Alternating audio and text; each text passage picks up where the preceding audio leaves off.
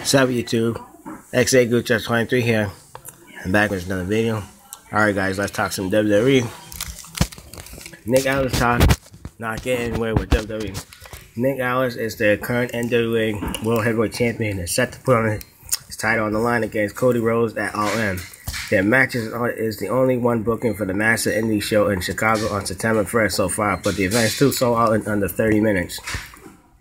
Before Aldis became the face of NWA, he wrestled as Magnus in TNA, where he was the TNA World Heavyweight Champion and two-time tag team champion. For some reason throughout, he couldn't quite make things work with WWE, even though he realized that successful presence in TNA for 7 years.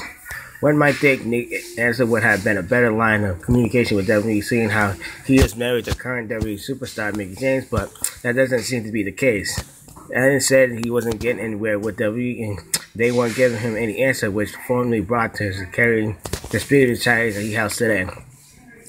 I basically said that I haven't got anywhere with WWE, and you know there's a myth of reason why they couldn't possibly be the case. No one really gives you a straight answer to these. Anyway, he said, I heard a few different versions of it, but I read to see if I could, some things that I wanted to see where it could have happened. Aiden is still making moves even as NWA World Heavyweight Champion.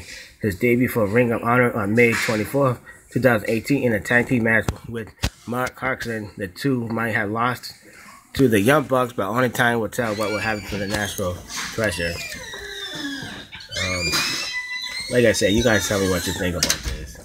I felt like Magnus could have been a big star for the Europeans, you know what I mean, for like the